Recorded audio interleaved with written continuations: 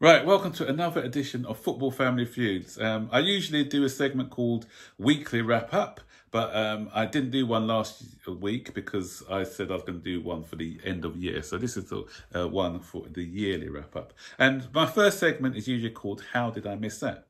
But this time I'm going to do People Who Will Be Missed. And there's one person I want to speak about in particular, ex-Chelsea legend, and his name is Ray Wilkins. He was one of the reasons I started supporting Chelsea in the first place. I remember my sisters having pictures of him on their wall. That's when he used to have a lot more hair, and he was called Butch Wilkins back then. Very good, cultured midfielder who captained the club at 18 years of age. He had about 5 or 6 seasons at Chelsea. 6 seasons, I think, from 1973 to 1979. And his statistics was he played 179 games, I think, and scored 30 goals. I was quite sad when he left the club to join Manchester United. When he went to Manchester United and played for England, he was unfairly nicknamed the Crab because they said he used to pass the ball sideways. But then he went on to have an illustrious career playing at clubs such as Rangers, QPR, and some other clubs. So Glasgow Rangers, that is Glasgow Rangers, Queen's Park Rangers, and a few other clubs. Then he came back to Chelsea as our assistant manager. He was under Ancelotti when we won the double, and he had a couple of spells as assistant manager for Chelsea. So I want to say rest in peace, Ray Wilkins, and thanks for all your memories. And you're gone but not forgotten. So Ray, you're going to be missed. So I think we'll give him a round of applause, an applause of appreciation for all the good things that he's done.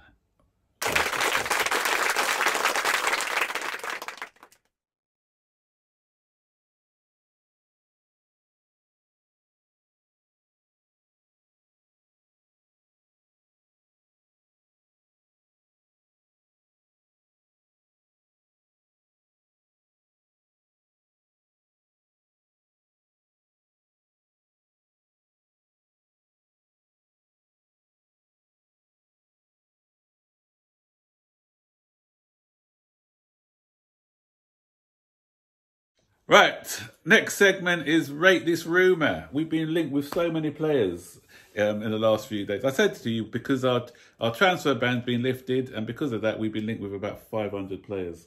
Who we've been linked with, Zane? Can you remember some of the players? Sancho. Yeah. Werner. Yeah. Isco. Yeah. Zaha. Zaha. Yeah. Leon Bailey. Leon Bailey. Chukwueze, I think it is. Dembele. There's Nathan Ake. There's a guy Draxler and Idrissa Gueye. Draxler and Idrissa Gueye, I think, are the two latest ones. So Chelsea are going to be linked with player after player after player after player. So we can't get everyone, but obviously, there are going to be. And Ben Chilwell, forgot about him. So for me, who do you think is realistic? That's a whole new lineup. Exactly. Yeah, that's like Fulham. So who's going to be realistic? If you say your top 3, who do you think the top 3 are? Realistically, you think we can get? Let's look at Sancho. Yeah, let's look at the ones that are sort of the supporters want the most. So Sancho. Werner. There's a lot of noise around that one now that Chelsea have been having conversations with Dortmund. Dortmund don't really want to let him go. I can't see that one happening in January, but there's a possibility of that one happening in the summer. So January, I still give that about a 3 out of 10. Summer, I'll give that 7. Yeah. Winter. That's winter is January. Werner, that's another one. January again. I can't see that one happening in January because I think he wants to stay and help them fight for the Bundesliga. So I'm giving that a 4 out of 10. What's Bayern Munich winning? And I'm probably giving next in the summer Champions League, if we're in there, 8 out of 10 maybe.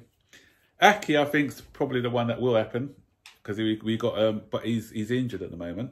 He's got a release clause in his contract, and we can buy it. We've got a buyback clause. A buyback clause for 40 million. The club are looking for a left-sided centre back. I could see Christensen maybe going out the door because he's not really playing a lot. So Aki, I'll give that one a 6. No, I'll give it higher than that. I'll give it a 9, I think. So I reckon Aki is the most likely. Ben Chilwell, he's also Manchester City also won him as well. Leicester Is he that good? Yeah, I don't know why Man City won him actually, because he got a roasting from Mahrez when they played him the other day. But as I said, he's still a good player anyway. So I'll give that one a. We won't get him again in January. No way.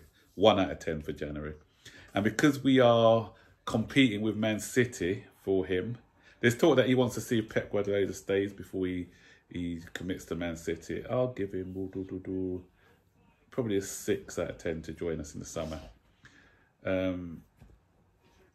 Isco, that's a lot of noise at the moment. I can't see Isco happening. 4, yeah. And who else was there? Zaha. I'll give him That's 6. got a bit quieter now, Zaha. But could happen. We could be, I reckon 7 for that one. Yeah, I'm going for 7. So, guys, hey, comment below. Who do you want, first of all? And also, who do you think we're going to get? So, who do you want, first of all? And which ones do you think are more realistic for us to get in January or the summer? And this segment, I call it Wow Moments. So we're going to do the Wow Moments of the year. What was your biggest moment of the year of this? The year. Yeah. Hazard leaving, maybe. That's not a wow moment though. That's a sad moment, isn't but it? like, it's shocking. So Hazard's skills, maybe. Hazard's skills. Like, how is that a wow moment? Yeah, just seeing him. That goal against West Ham, maybe. That was definitely a wow moment. The goal of the season for me, that goal he scored against West Ham. Hazard's goal against West Ham. I'll show it for you guys if you can't remember it. This is the goal. Hazard trying to find a way through. Oh, that is magnificent! Magical from Eden Hazard.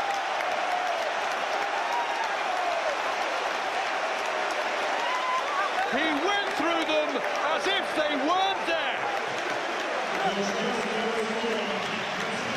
Well, halfway through the first half, and West Ham were looking pretty comfortable. They seem to be coping with Chelsea as a team, but it's so hard to cope with a star individual like Eden Hazard. They just look terrible. Fantastic goal this was. Look at that, the way he beats the players and knocks it in. We missed that kind of skill. Oh, that was yeah, we missed that kind of skill and inventiveness within the side.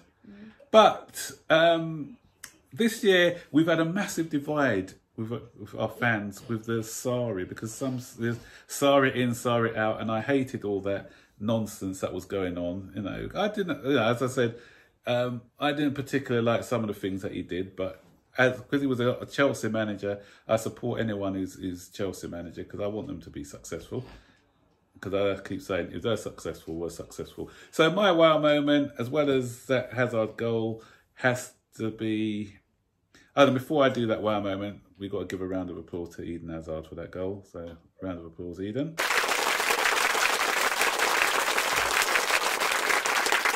Okay.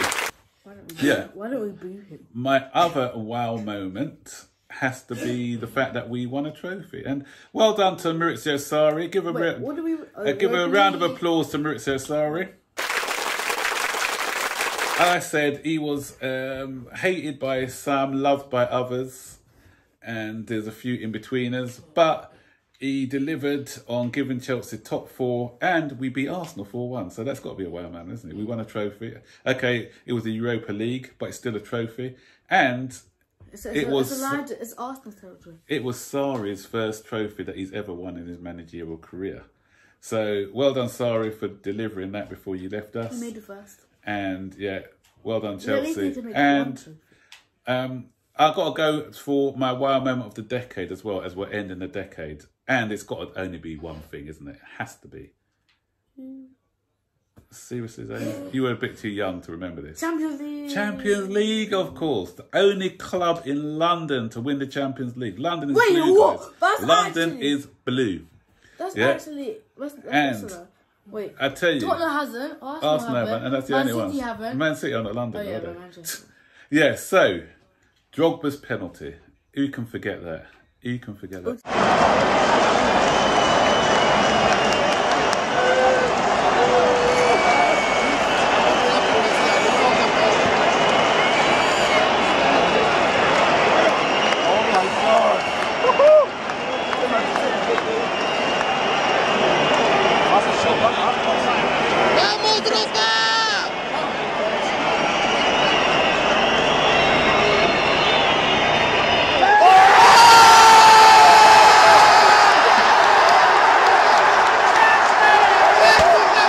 You know what, guys? Jorginho could have taken I was so nervous. I've got to tell you a story about this. I was so nervous when we went to the penalties. I saw the first penalty. Mata took it. I was going on a night out as well that day. And as soon as Mata missed that penalty, I said, I can't sit through another penalty heartache. So I said, I refuse to watch any of the other penalties. I went upstairs, had a shower. And by the time I finished the shower, my wife came upstairs and said, you've won. I said, no, we haven't. I couldn't believe it. So I came downstairs quickly. And when I came downstairs, Drogba was just about to take the last penalty. But we haven't won, though. We hadn't won yet. So Drogba was going to take the last penalty to win it. And I was thinking, John Terry slip, please don't slip.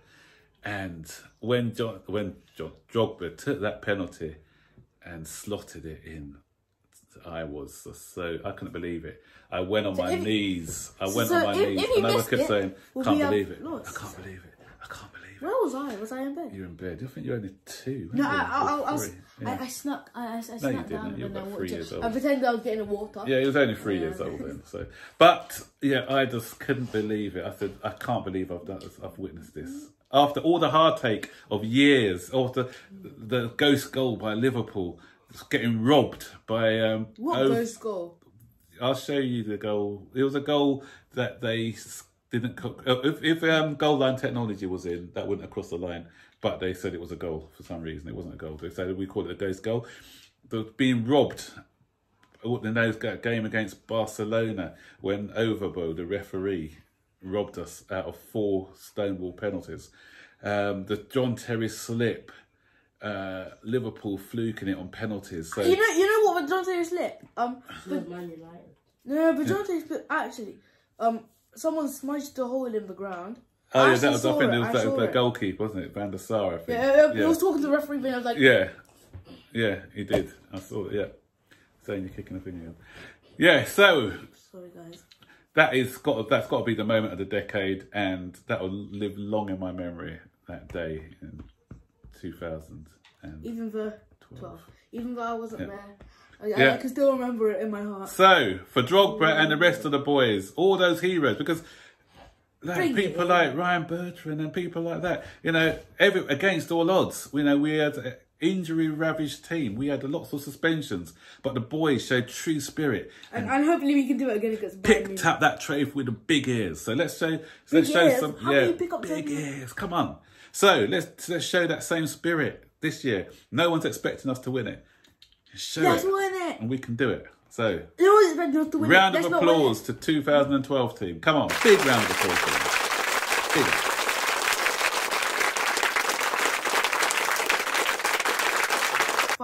Final segment is, we usually do weekly wish, but because it's the end of the year, we're going to do a yearly wish. Yearly wish that some fairy godmother can come along and make Liverpool turn into Arsenal or someone. I go on a run of 12 defeats in a row. That's not going to happen, but yeah, one can wish. We just a wish, yeah. In all seriousness, no, I wish that Chelsea can buy the right sort of players so that they can move up to the next level, because we are getting there at the moment with our young team. With a few quality additions, I think we can be up there challenging again, so that the board make the right decisions and get in the right players. And I've got a wish. And before anyone said this was Graham Souness' idea, I'm going to put up a link there of what I did for VAR. I made something similar to what Graham Souness is saying for VAR. Because now we've got VAR in place, I think the game is being ruined by these marginal offside decisions. I know some people say offside is offside or whatever, but we come to football to see goals. When you start to get out tape measures to measure it and someone's a foot offside, big toe offside, or a knee or something ridiculous like that. Or fingernail offside. Exactly. It's just ruining the game. And it's ruining the game because it's taking out goals out of the game. The people in Stockley Park are taking an age to make the decision. So the people at the ground don't know what's going on. So now we've got the technology. Let's just change the offside rule, because I don't think you're gaining an advantage if you've got one big toe in front of the other team. Come on. So I think a nice made, as I said, arms level, or like at least this. Yeah, because Graham Souness is proposing if any part of your body is onside, then it should stand as a goal. And I've made as my thing. When I did the video was it should be referee's call, like they're doing cricket. So if the linesman has not flagged, and as I said, similar to Graham Souness' one, where some parts of their body is onside, the goal should stand. If the linesman has flagged and there is and it was offside, then you still go with the on-field decision. And sometimes it's not a score. It's not a scoring. You can't score from that part of your body. Exactly. Yeah. So if it's your hand. So your finger, your pinky finger. Like. That's right. So. Yeah, a change in rule for the VAR. That's my other wish. You know?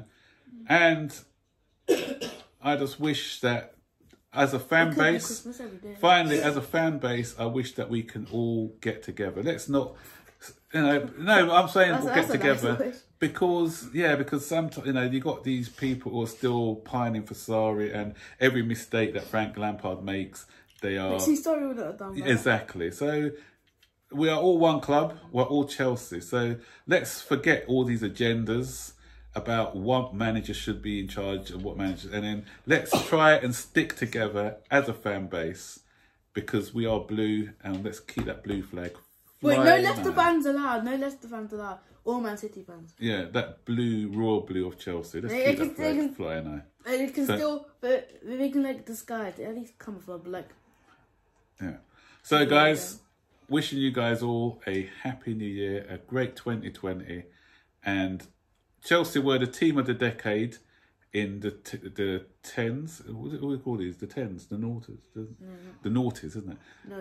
No, these aren't the noughties. The noughties were 2000. These are the teens. Is it the teens? Yeah. We've got 11, 12. So yeah, so Chelsea were the team of this decade.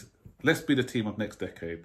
Let's be the team who wins more trophies than Liverpool, more trophies than Manchester City, more trophies than Arsenal. That's not hard anyway. And more trophies than Tottenham and every other team. Yeah, so let's keep London blue as it's always been. And wishing all my blue supporters a very happy 2020. And also, we're doing a giveaway. All you have to do is subscribe. Comment down below that you subscribed.